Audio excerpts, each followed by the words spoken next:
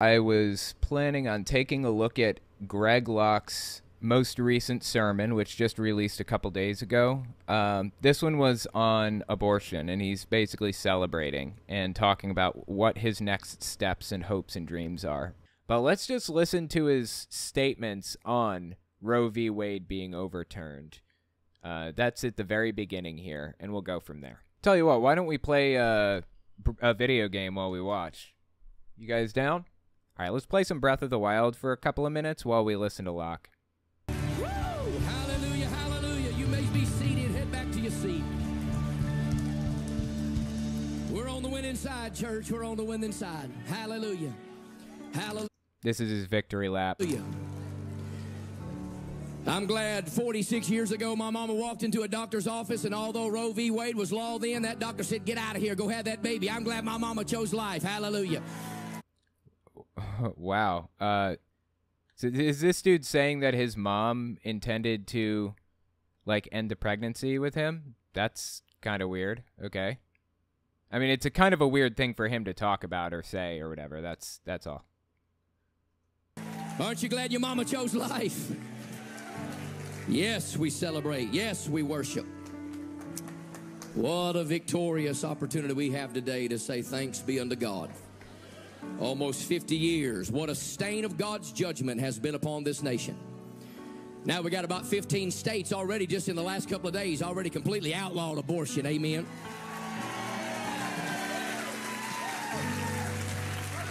And I'm praying ours will be one of them in the next few days. Amen. Absolutely.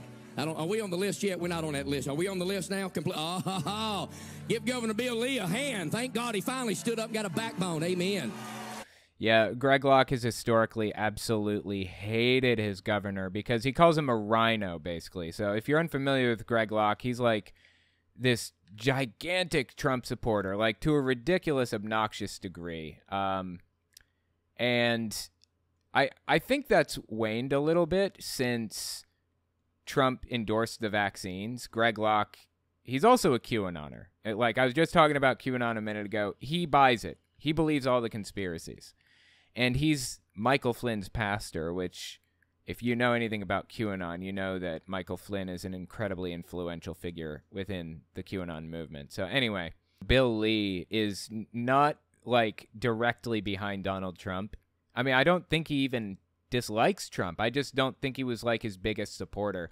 And as a result, Greg Locke cannot stand the guy and has gone out and, like, condemned him for just the stupidest stuff. So, yeah, that's his whole bit about Bill Lee.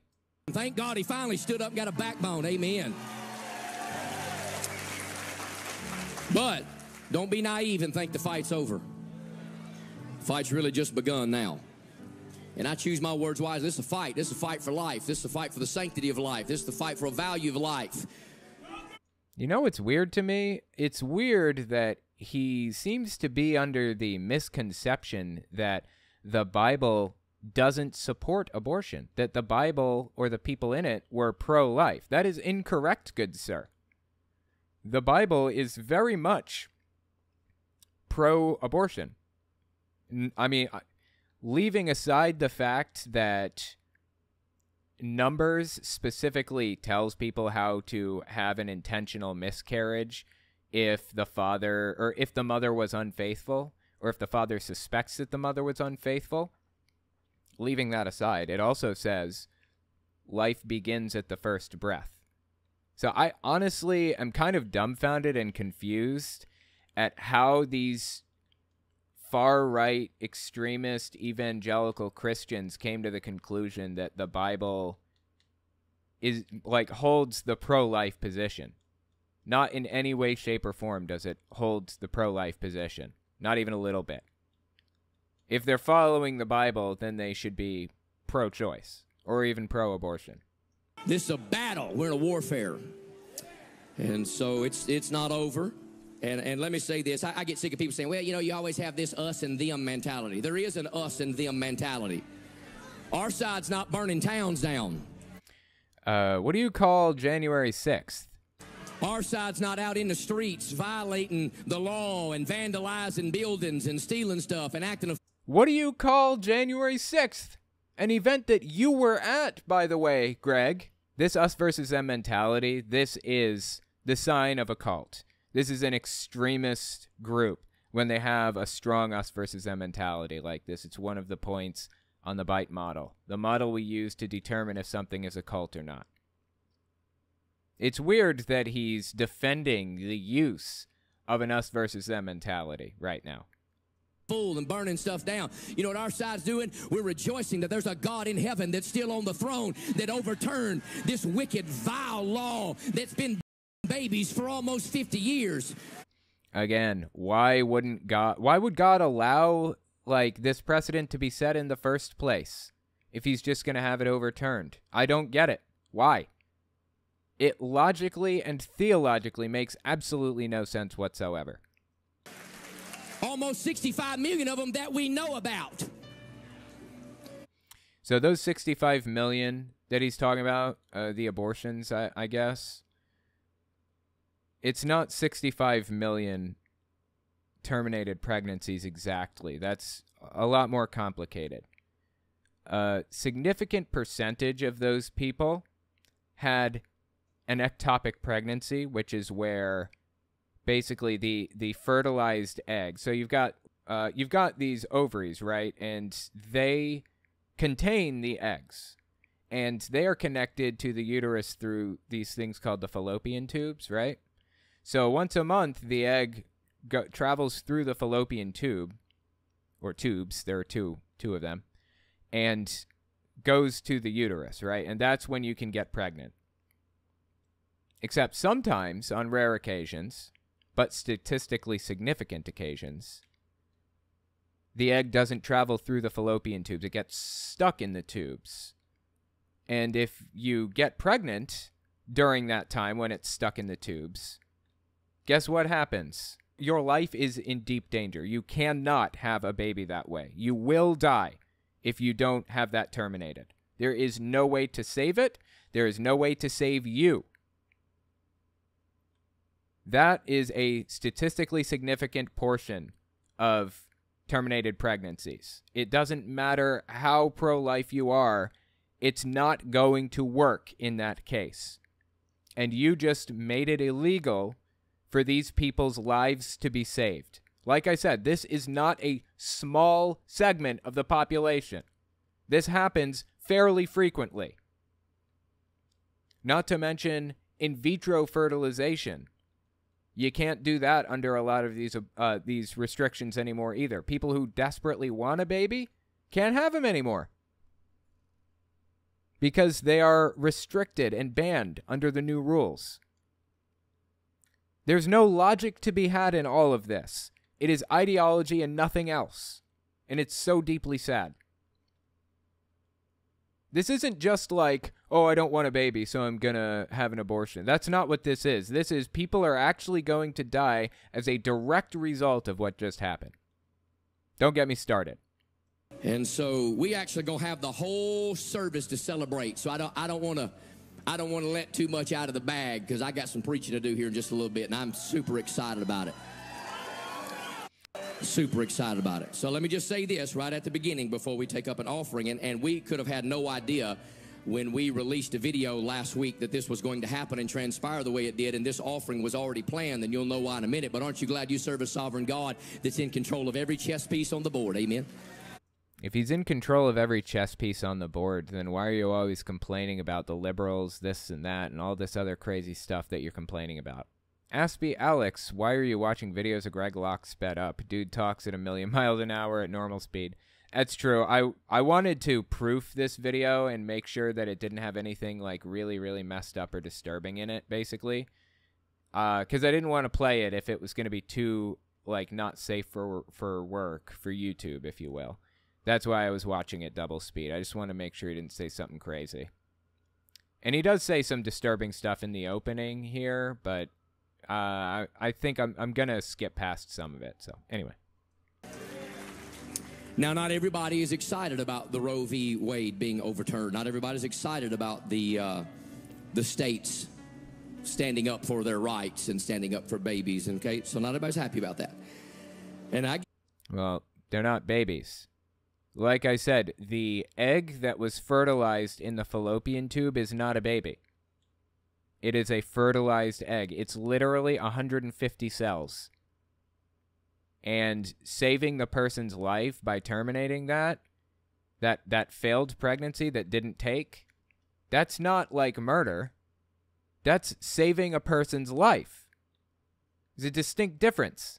The fact that he even refers to a fertilized egg with 150 cells as a baby is propaganda. Leah Grace, I saw someone posting today about how miscarriages and ectopic pregnancies aren't abortions and aren't at risk. Thoughts / how to respond? That's incorrect. That's simply incorrect. There are a bunch of states that have banned it outright, and more that are setting out to ban it or that are planning to ban it. And aside from all of that, I can make a case for the morality of abortion. Anyways, like not counting ectopic pregnancy, not counting, any of the other stuff, it's moral, in my opinion, to get abortions. So, anyway. I'm not naive. There's a lot of people that are confused. There are a lot of people that are, as we're going to see in the text in a few moments, they're just under a seducing spirit. They don't know any better. They're under a demonic attack that they can be released from by the power of the name of the Lord Jesus. Amen. This is the interesting thing about Greg Locke. He believes that spirits, like demons, literal demons, are responsible for every societal ill, every one of them. You have an addiction, it's the demon that has the name Pharma. The demon is named Pharma, and it is the reason why you're suffering. And if Greg Locke came in with a deliverance team and exorcised the demon of Pharma, you would no longer be addicted. Seriously, that's what he believes. No joke. They're effectively witches for Jesus. You know all the things that Christians believe witches do? Fortune telling and divining and blah, blah, blah. They believe they can do all that stuff too, just like a witch. Except they're doing it with God's power rather than Satan's power, as they view, or as they believe that witches do. And that's why I call their weird little cults not evangelicals, not Pentecostals, but I call them witches for Jesus. I think that's the name I'm coming up with. That we just sang about and we're about to preach about. But let me just say this. We want a good service today. Okay, we've had to enhance security measures over the course of the last couple of days just because of all of the online vitriol, and pray for everybody that's been in the fight. Ken Peters, they're having to literally vet every single person that comes to Patriot Church today. That may seem a little overbearing, but we got to protect the house. Amen. I don't know if you guys know Patriot Church, but it is just a crazy church. And he's really good friends with Patriot Church's pastor, Ken Peters. I think Greg Locke donated like $100,000 to it or something like that. Well, anyway, Ken Peters created his church, obviously named Patriot Church, not just about Jesus, but also about like Donald Trump. It's a church dedicated to Donald Trump and Jesus both. They seem to believe that they're both equally as significant in God's plan, both Jesus and Donald Trump. Like, they view him as like the new Messiah, effectively. It's just bizarre stuff, man. Make sure, and of course, a long time ago, we put up signs that said no large bags, no backpacks, and people wonder why. If they read our mail, they'd know why. And so let me just say this, and I want to be as shepherdly and as kind about it as I can. I love to see all these fans. Y'all getting some Fitbit exercise today, praise God. Your Fitbit's going to think you got 25,000 steps and all you did was come to church. Apparently it's really hot in there, so they're like waving their stuff around. Fanning yourself with these funeral fans. But I want to be diplomatic in how I say this. Probably not everybody under the tent is nearly as excited as we are about Roe versus Wade. Now, if that's the case, you either accidentally showed up or you're here for the wrong reason. So let me just say, if you are here for the wrong reason, I'm going to take about 10 seconds and let you get it out of your system. Is that fair? Is that fair? So if you're going to shuck your clothes off and you're going to try to protest like they've been doing online, if you're going to hold up signs, if you're going to call us racist, homophobic, bigots, whatever, okay? pro-life is really pro-death. Okay, I'm going to give you about 10 seconds. Now, if you don't take it during this 10 seconds, the moment you do it while I'm preaching, we're going to throw you to the ground and drag your carcass out of this place, kicking and screaming, call the law on you, and put your butt in jail. You understand? Genius. Yeah, threaten violence against anybody who wants to exercise their right to peacefully protest. That's great. Totally a free speech church, right? Absolutely, 100%. Oh, and by the way, Greg, you can't call yourself pro-life if you are also pro-death penalty. You just can't. I'm sorry. They are logically inconsistent positions. You're not pro-life. You are pro-death. So you got 10 seconds from right now to go ahead and get your protest out of the way. Just go ahead. If you're here to protest, I promise you this is the time you're going to want to do it. You ready? Here we go.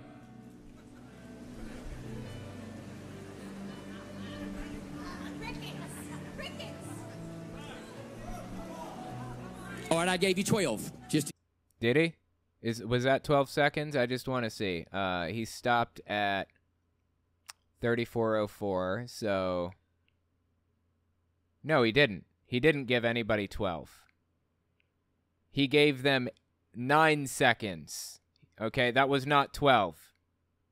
I prefer accuracy, personally. Just to give you an extra 2 seconds. For the people that are late bloomers in life, okay? So that was it. That was your chance right there. Was that fair or not? Was that fair or not? I'm not trying to be a jerk. I'm trying to be fair. So that was your opportunity. So if you take over the service and do it, there ain't going to be no fair. You hear me? There's going to be no fair. None. I promise you. We're going to drag you out on a live stream and embarrass you in front of the whole world. This is threatening protesters is what this is. That's what he's doing right now. He's threatening protesters.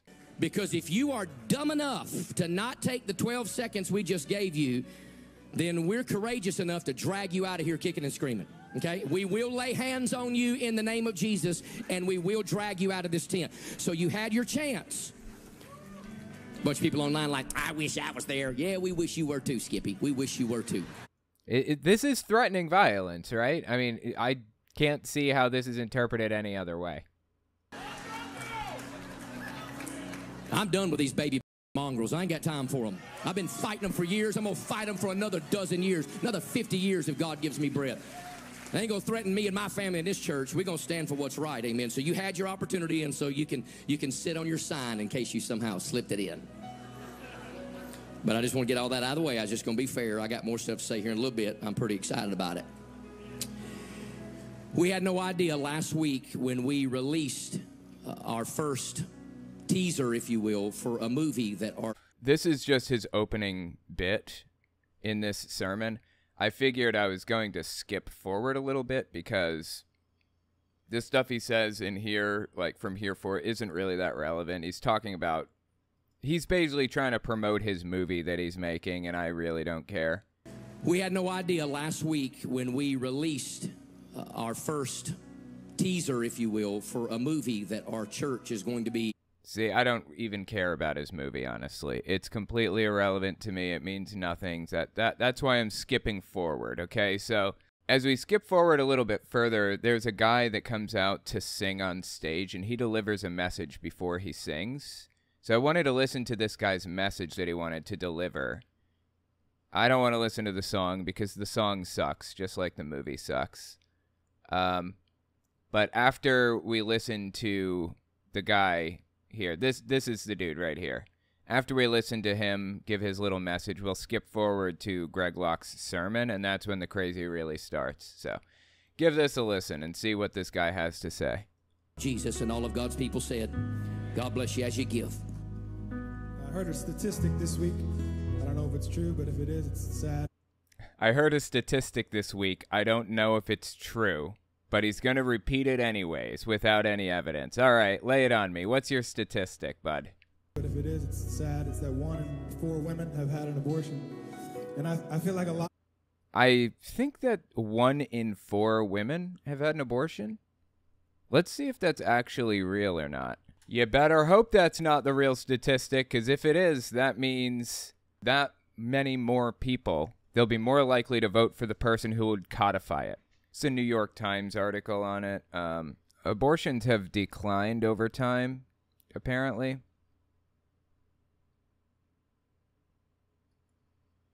So the abortion rate 1973 to 2020. Hang on, let me pull it up on screen so you guys can see it too. Just a second. New York Times article here says, this is the abortion rate right here from 1973 to 2020. I guess the very peak here was 30 abortions per 1,000 women. And currently at this moment, it looks like it's about 14.4%. Or 14.4 per 1,000 women. That's not 14.5%. That's 1.44% because it's per 1,000 women. So we have to move the decimal place over. This is 1.4% of the population of the female population gets abortions. That's what that means. Americans are having half as many as 30 years ago. Researchers say a variety of factors, including better contraceptive use and less sex among teenagers, is leading to fewer unintended pregnancies. The data offers a broad outline of abortion in the U.S. today and who may be most affected now that Roe v. Wade has been overturned by the Supreme Court. 9% were teenagers. 28% were 20 to 24 years old. 29% were 25 to 29 years old. 20% were 30 to 34, and then 15% were 35 or older. Has attended some college. So I guess 41% of the people who responded, or 41% of the people who've had abortions, they attended some college. 23% were college graduates, 27% completed high school, and 9% had no high school degree. Imagine having no high school degree and being a teenager and needing an abortion. Just God. And these people have reversed the ability for people to get what they need. Absolutely disturbing stuff. Income is a percentage of the poverty line. So 49% of the people who get an abortion are below poverty level. 26% are up to twice poverty level. And 25% are more than twice poverty level. So I think poverty level, what is poverty level now? It used to be $14,000 a year was poverty level. What is poverty level? It's $26,000 a year, I guess. $26,000 a year in D.C.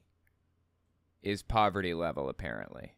For a family household of 4 persons living in one of the 48 contiguous states of D.C., the poverty guideline for 2021 is $26,500. Separate poverty guideline figures are developed for Alaska and Hawaii, and different guidelines may apply to blah, blah, blah. Okay. So what is the poverty level generally? I can just go to the living wage calculator in, like, MIT's living wage calculator. I don't know if you guys have ever seen this. Check this out. This is MIT's living wage calculator. It will tell you, they keep this up to date to the best of my knowledge. It'll tell you what the living wage is for different areas. So just take a look at, like, West Virginia, for example, and look at Cabell County. Where the hell is it? There it is. Okay, Cabell County, 1 adult, 1 child. Living wage is $30.64 an hour. Poverty wage is $8.38 an hour. Minimum wage is $8.75. 2 adults, 1 child, 1 adult working, $29.53 an hour. Because you don't need child care. That's really interesting. So what is 30 an hour exactly? That's, say 40 hours a week, 52 weeks a year, $62,000 a year. That's living wage in Cabell County, West Virginia for 1 adult and 1 child, or 2 adults, 1 working. Poverty wage is $8.38. So that's $18,000 a year, basically. Poverty wage is $18,000 a year in West Virginia. So 49% of the people who get abortions make less than $18,000 a year. 26% of the people who get abortions make $36,000 a year. Up to $36,000 a year. And then 25% of the people who get them make more than $36,000 a year, basically. That's the bottom line here.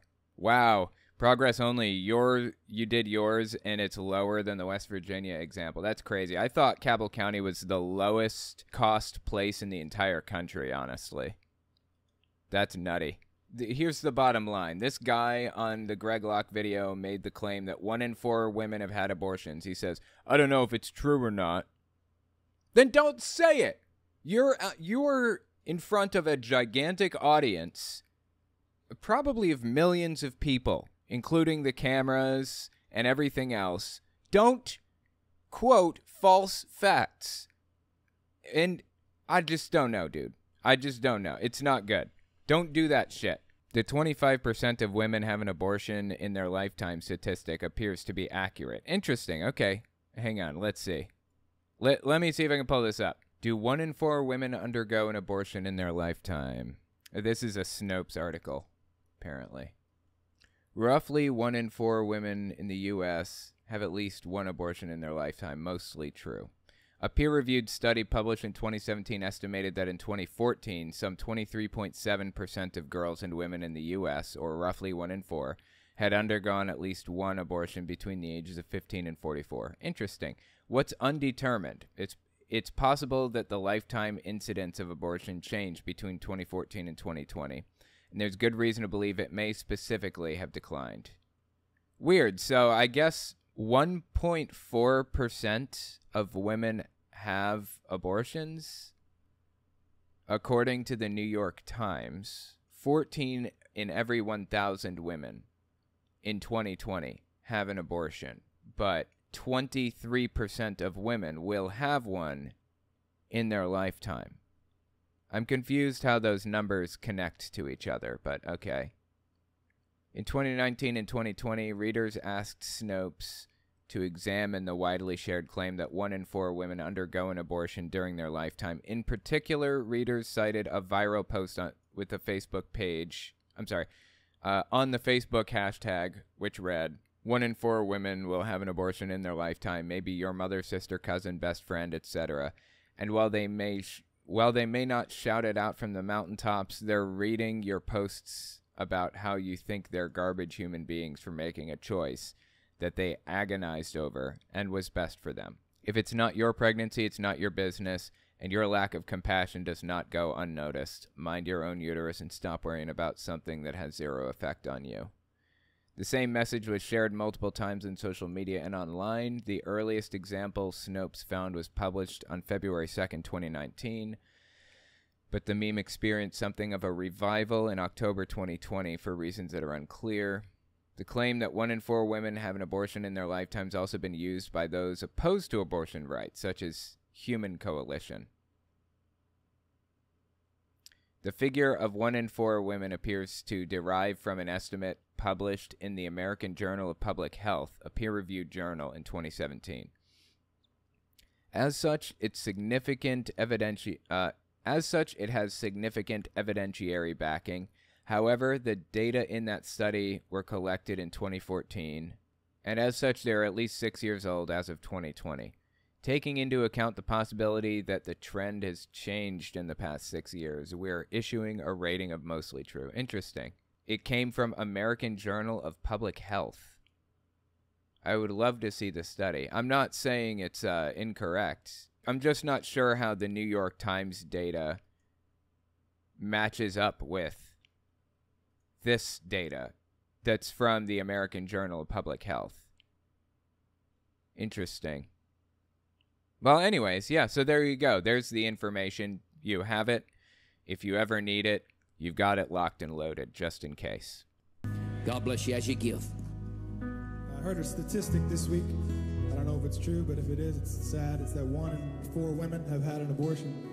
And I feel like a lot of them are just trying to suppress the shame and guilt that they feel.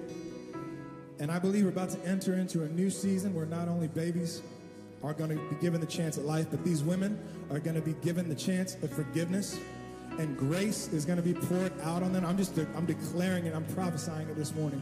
If that's you and you're in this room this morning and you had an abortion, you're watching online, I just want to say to you, come to the altar, because the Father's arms are open wide. There's grace for you. There's forgiveness for you. He will take your shame. He will take your guilt. and he will replace. There is no shame or guilt about having an abortion. It is literally a clump of cells and nothing more. There is no reason to be hesitant about it. Just do it if you need to do it. Seriously. Do it rather than have it ruin your life. It is so deeply sad that people are so propagandized that they wouldn't just go have this done. Come on. And lift the spirit of heaviness and love on you. And I just want to sing this song over those women, because I believe there's healing coming for those women today.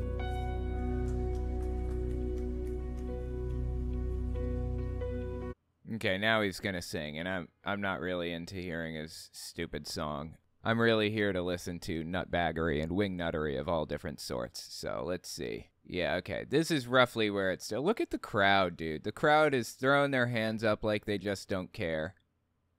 Dancing, swaying back and forth. Oh, so glad to be here. These people are extremists. Every single person in this crowd is an extremist. Like, willing to use violence to get what they want. And this guy in the background, is this a Nirvana shirt? Please don't tell me he likes Nirvana. I can't imagine it'd be a Nirvana shirt at a Greg Locke thing. Anyway. All right, let's listen to Locke and see what he has to say here on this subject. Hallelujah. Thank you, worship team. Hallelujah. You may be seated.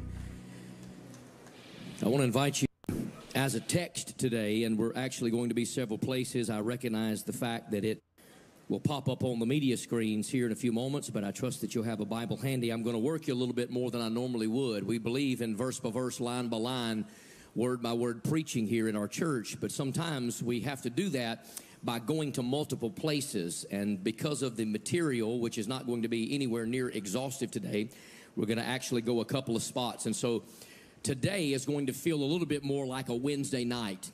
And if you don't know what I mean by that, then maybe you ought to show up on a Wednesday night, because we have a lot more time in our Bible study and we kind of go different places. And I know many of you watch it, but we're going to be several places today. But 1 Timothy, the 4th chapter, is where we're actually going to begin. And then we have 2 or 3 other spots that I just want to read and just make some comments today. Just a burden that's on my heart. Obviously, you cannot let a day like this go by. You cannot let a weekend like this go by after fighting so hard, so long, and so vigorously without just really going into the text of the Word of God to see why we're in this fight to begin. You shouldn't be going, like, if you actually went into the text of God to find out why you're in this fight in the first place, you wouldn't be in this fight. Of course, he's talking about Roe v. Wade and the fight against it. If you had actually read your Bible, you would see that the Bible is fully in support of abortion. I really don't know how they get the pro-life position from the Bible. I mean, even setting aside Numbers 5:11-31, which is fully in support of abortion, even setting that aside, there are other passages in the Bible that support it. Like the verse that says a baby isn't a life until it takes its first breath. You remember that verse? There are a billion examples. The Bible is pro-abortion. How do they get anti-abortion from the Bible? I don't know. Blows me away. But I want to bring it to light, perhaps in a different way than you're used to hearing it, but you will understand the reason that I'm bringing it through the back door, because we're a church that believes in deliverance ministry. We believe. You won't be able to bring it through the back door for long. They're re-evaluating Lawrence v. Texas too. So if you're going to bring it through the back door there, Locke, I'd do it soon. By the way, Lawrence v. Texas was the sodomy one. It was the sodomy case. That was a deep lore joke that I made. Okay, let me step back. That so much of what we're seeing is not that we're wrestling against flesh and blood, but against principalities and powers and spiritual wickedness in high places. My fight is not with people. My fight is with the spirit inhabiting those people.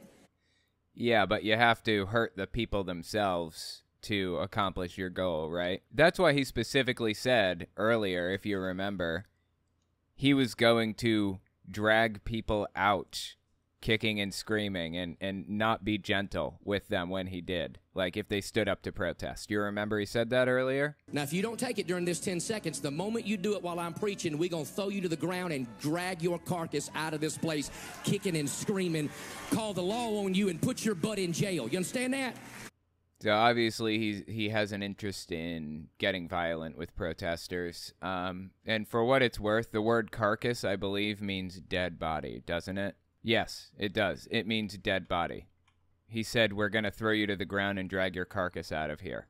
I'm sure that's not what he actually meant, but the fact that he used the word that refers to a dead body, that alone is disturbing. That alone is disturbing to me. In my church, they use Psalm 139:13-16 as the pro-life argument. Is that the one where they dash babies' heads against rocks, or is that a different one? Because that's in the Bible too. I vividly remember reading that in the Bible. Okay, let's read it. Psalm 139:13-16. This is the verse they use to justify their pro-life position. For you created my inmost being. You knit me together in my mother's womb. I praise you because I'm fearfully and wonderfully made. Your works are wonderful. I know that full well. My frame was not hidden from you when I was made in this secret place, when I was woven together in the depths of the earth. Your eyes saw my own unformed body.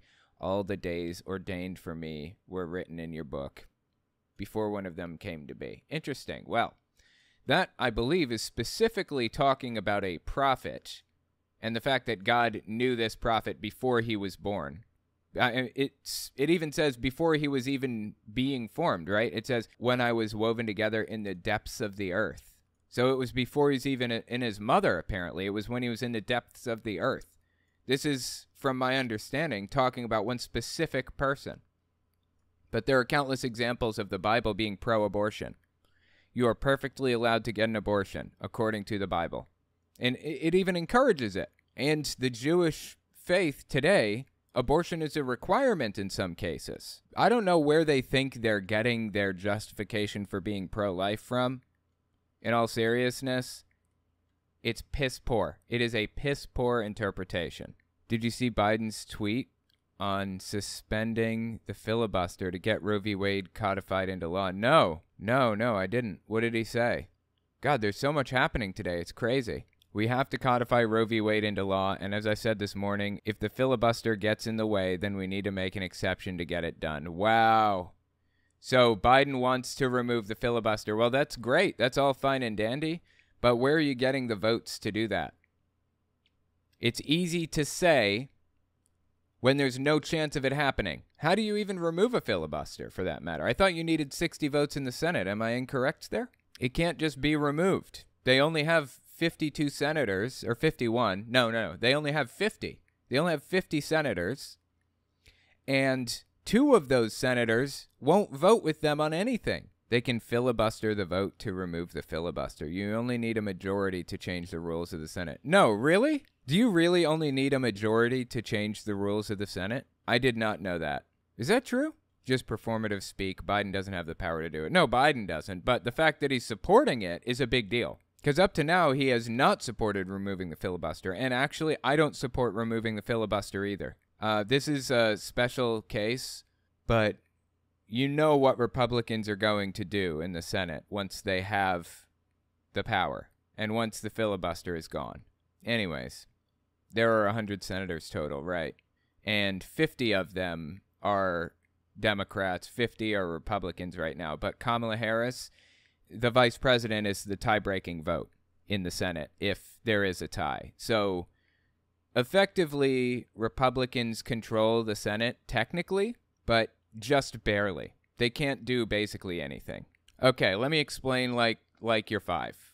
Somebody asked if I could explain like you're 5. If you want a bill to get passed, you need the House of Representatives, which is 438 people. You need them to vote on it and pass it through to the Senate. How many House members a state gets depends on the population. So West Virginia, I think they have 3 House members. But every single state has 2 senators no matter what. They all have 2 senators, and there are 50 states, so that means there are 100 senators, right? Once the House votes on a bill and approves it, it goes to the Senate. Now the Senate can vote on the bill. If the Senate votes on the bill and the House has already voted on the bill, then the bill passes. But there's this thing called the filibuster. Historically, it was this thing where you could prevent a vote from being held on the Senate floor by standing up there and reading something or talking, like as long as you were talking, they couldn't bring the bill to a vote. As long as somebody was up there, saying something. Robert C. Byrd, I think, has the record for talking the longest. I think he talked for 24 hours straight one time. He was trying to prevent the Senate from holding a vote on the Civil Rights Act because he knew there were enough senators, there was a majority of senators who wanted to pass the Civil Rights Act.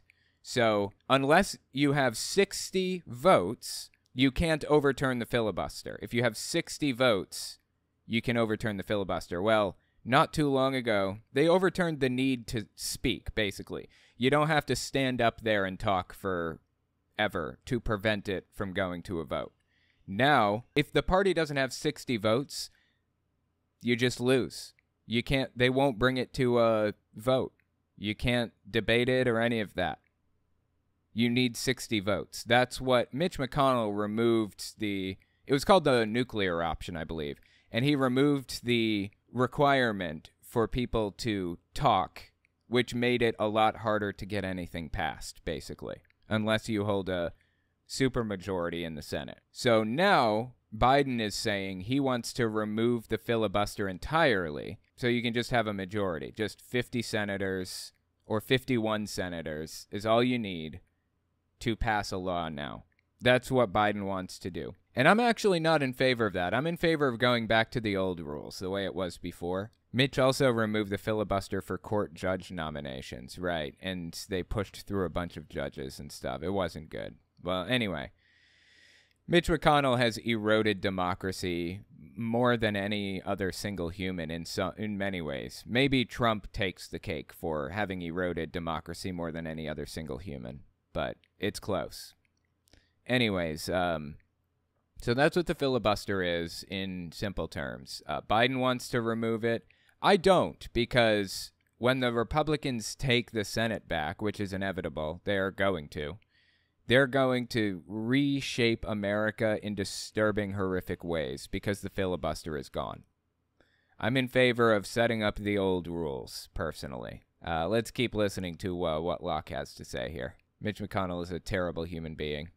Intimidated either. Lord bless. I know it's hot under this tent, and I pray that you would help us to focus, to not be distracted. And over the course of the next few moments, I pray that you would get every ounce, every drop of glory and honor and praise and adoration and worship. You alone are worthy of it all, and we thank you for what you're going to speak into our hearts in Jesus' name, and all of God's people said. 1 Timothy chapter number 4, I'm only going to read the first verse for time's sake. I want to talk a little bit about it, and then we're going to backtrack in the Bible, as I said, and we're going to move right along. Keep on using those fans. It won't hurt me one bit. It's like the butterfly effect, amen. We'll create a little bit of a cool wave in here. And if you oh, yeah, they're in a tent. So I bet they don't have air conditioning in there. That would make sense. That's probably why he's trying to get people to fan toward him a little bit more, I suppose. Wow, that's miserable. God, I would hate it to be in a gigantic tent full of people that had no air conditioning. He should really just get a building, honestly. He's rich enough for it, I'm sure. Gets hot in the chips. It's about 10 degrees hotter up here with a suit on, and I'm about burning slap up, amen, but I'm going to preach and have a good time. 1 Timothy 4 and verse 1. Now the Spirit, say Spirit. That's capital S. That's the Holy Ghost. Now the Spirit speaketh expressly, meaning by that, he's going to hurry up about it. This is of immediate. This is important. This is what we would say ASAP. The Spirit is going to tell us something that's not only important, but it's so demonstrative that he says it expressly, that in the latter times. Now look at me, church. We are in the latter times, and we've been in the latter times for 2,000 years. Everybody says, where are the signs of his coming? If you can't see the signs of his coming, you're not reading a Bible, you're not using your brain, and your head has been placed in the sand like an ostrich. Okay, let me phrase it for you this way, Locke. The signs of the times were earthquakes, plagues, war, things like that, right? Let me frame it a little bit differently for you and ask you this.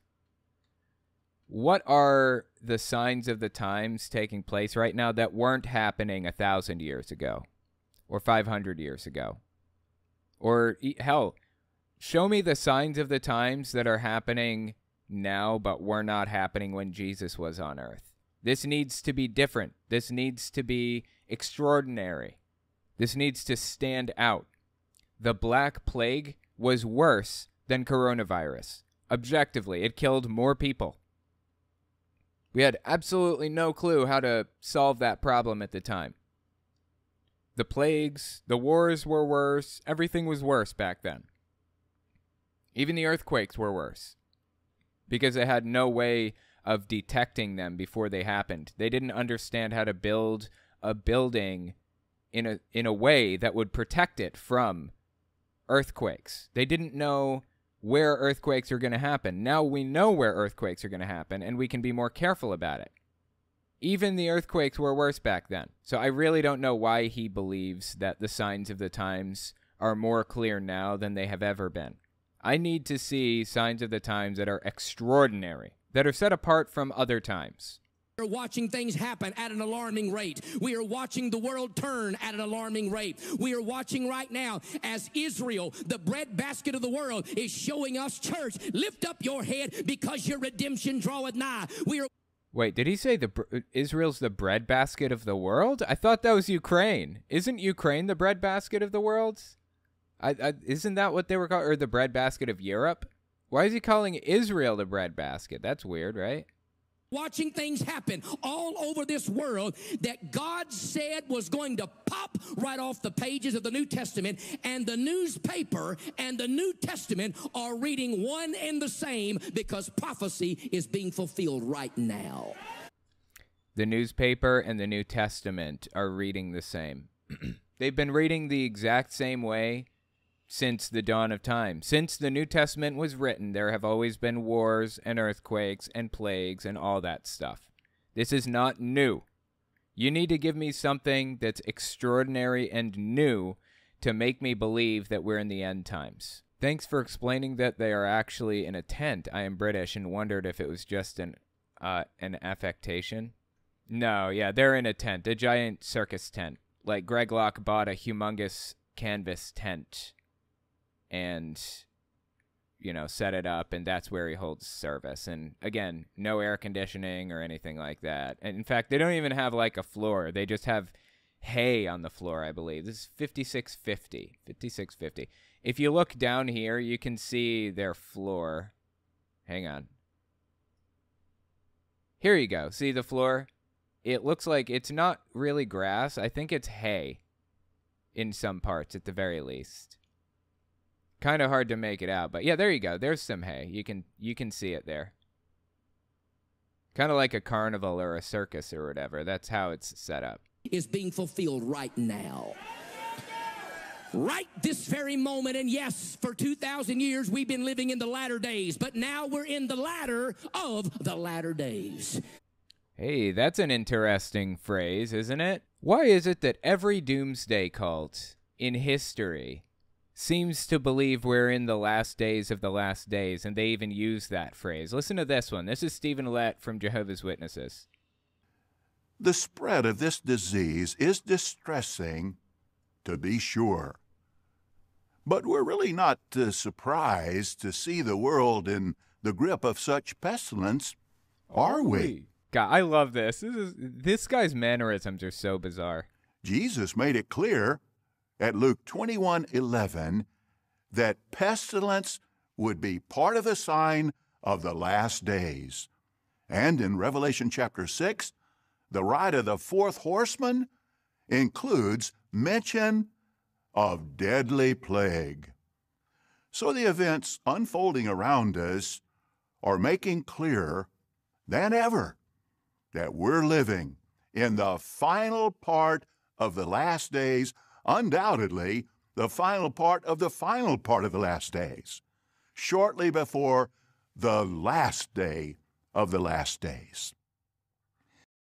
Yeah, so I don't know what it is about cult leaders where they love to talk about the last day of the last days shortly before the last day of the last days or something or other. But I don't know. It's just a weird obsession with them, apparently. right this very moment. And yes, for 2,000 years we've been living in the latter days, but now we're in the latter of the latter days. And I want to say this about the latter. You know, they've been saying that exact thing since Jesus' time. They've been saying we're in the last days of the last days, and it's coming any 5 minutes now. Since then, Jesus' apostles believed it was coming in their lifetime.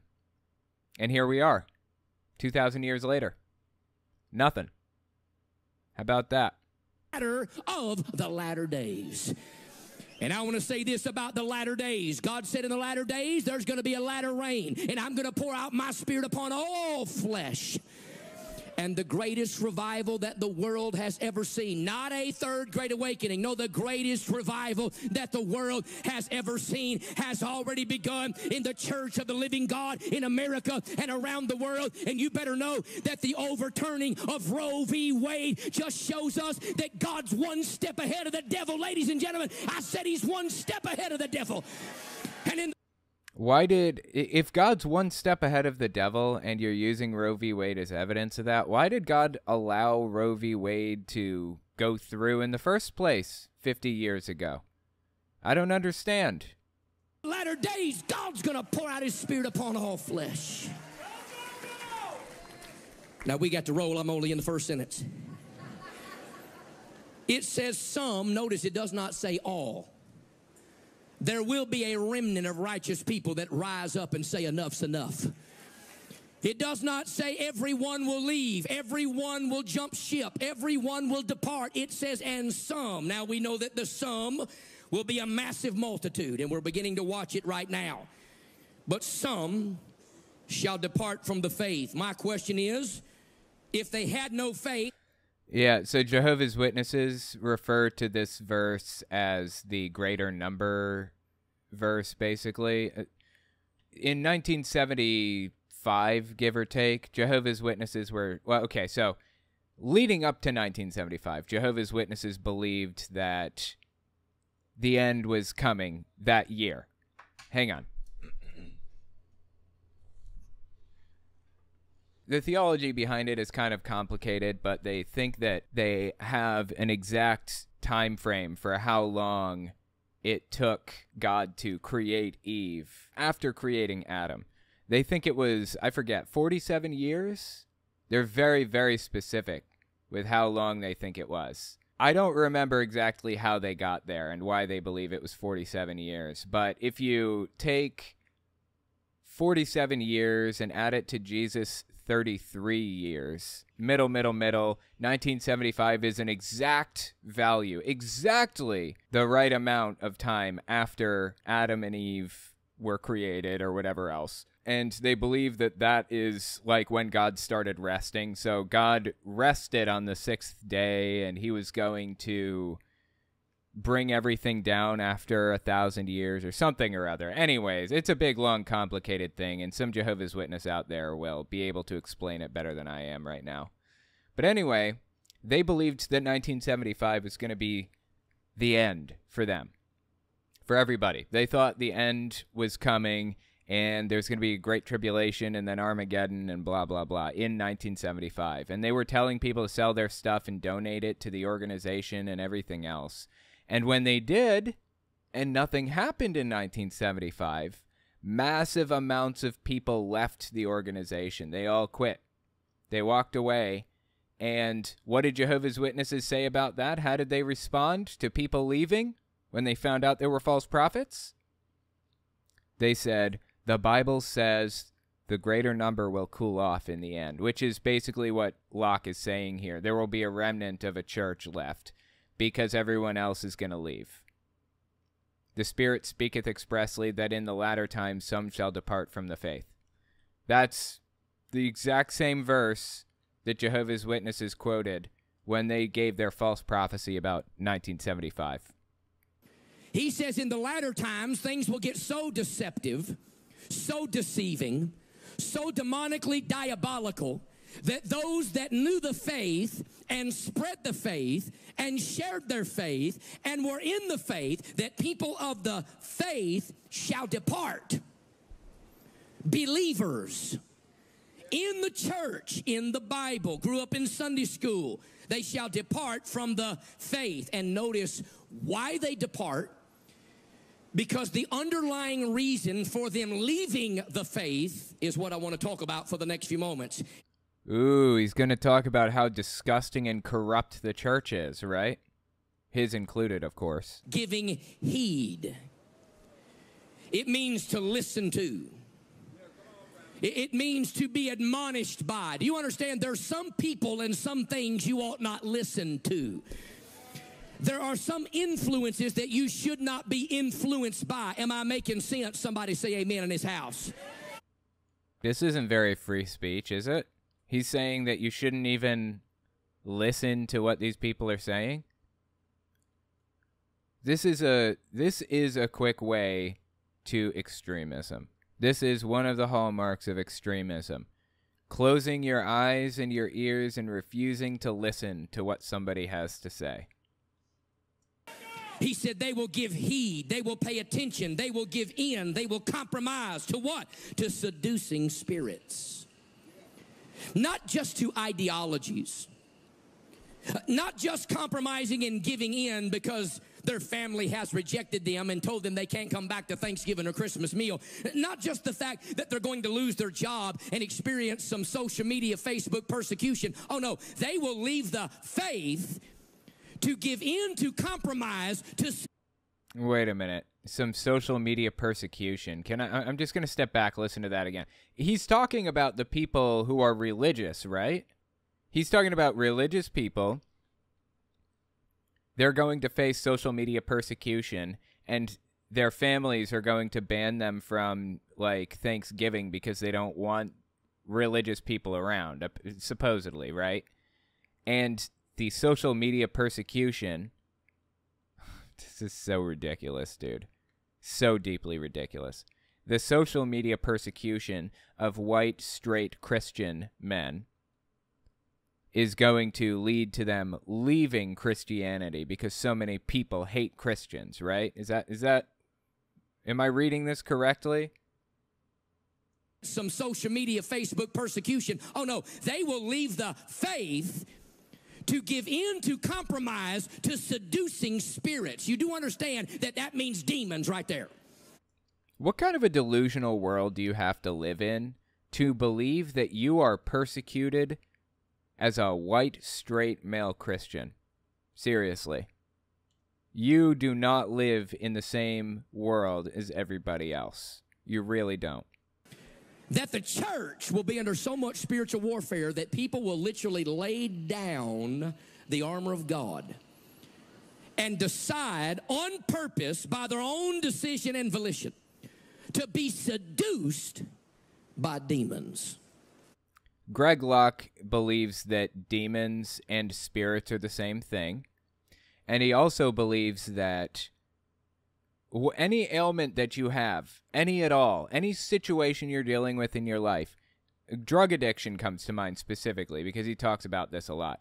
If you are addicted to something, it's because you're being possessed, like literally possessed, by the demon of pharma. And if you had Greg Locke come in and exorcise that demon from you through, chants and prayer and all that stuff, the demon of pharma would release you and you would no longer be addicted.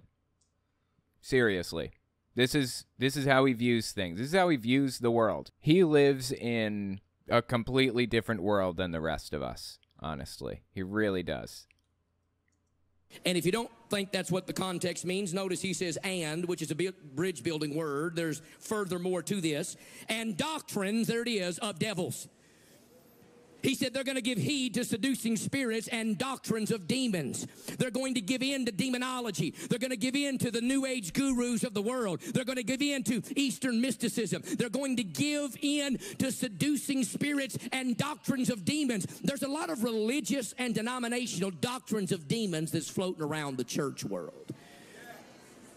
We'll have to take another day and another message to be able to expose any and all of them. There are many. If you've never been to one of our deliverance services, we take a good few moments and we deal with religious spirits. Because how many of you know the spirit of religion is the one thing dragging this nation to hell? Because Remember I said a minute ago, the spirit of pharma, which is the demon of pharma, he believes, is what causes people to be addicted to things. And if you exorcise the demon, like do a full-blown exorcism of the demon of pharma, it will get rid of the demon from your life.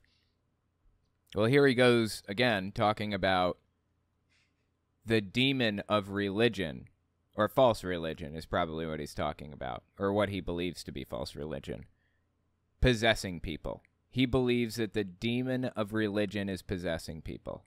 Americans know just enough Bible to be dangerous enough to die in their sin. And so he said in the last days, in these latter times, it would be dangerous for many reasons, but one of the greatest is that church people will leave the faith of the church of the living God. They'll leave the power and the glory of the gospel. They'll leave the presence and the giftings and the workings of the Holy Spirit because they've been deceived by spirits and doctrines of demons. And we've seen many people, not just from our church, but many people depart the faith because of the cultural nonsense that we see all about us right now this morning. You know, it's interesting how many, can I use loosely the term celebrity Christians, Like yourself? have gotten on their Twitter feed in the last couple of years and saying, well, you know, I don't quite believe my childhood faith the way that I did. We're talking about great big singers, CCM Dove Award winning individuals. Yeah, this is where I stopped listening originally when I was trying to proof it. I wanted to make sure that it was appropriate and it wasn't going to, you know, I was hoping he wasn't going to, like, describe in vivid detail some serious medical procedure. That's what I was really worried about. But anyway, yeah, I guess it was mostly safe. Hopefully it's safe past this point. But yeah, let's keep listening. That I did. We're talking about great big singers, CCM Dove Award winning individuals, Christian so-called Hollywood actors, people that were in the sports world and making a difference for the kingdom and the cause of Christ. And now all of a sudden, well, you know, we don't quite believe as demonstratively as we used to. And some of them have just flat out come out agnostic and said, I don't even believe in this Jesus nonsense anymore. Why? Because many will depart from the faith and give heed to seducing spirits. It's interesting. So he's using the rise in lack of religious belief in the United States. He's using that as evidence that the Bible prophecy is coming to pass or whatever else. Okay, well, it's true that there is a slight rise in lack of religious belief. Slight. But it doesn't mean the end is here. You're going to have to give me a little more evidence than that to prove to me that the end of days is coming and that Armageddon is about to strike. You're going to have to show me something more substantive than people leaving an extremist religion behind. Because that could have happened whether God prophesied it or not, honestly.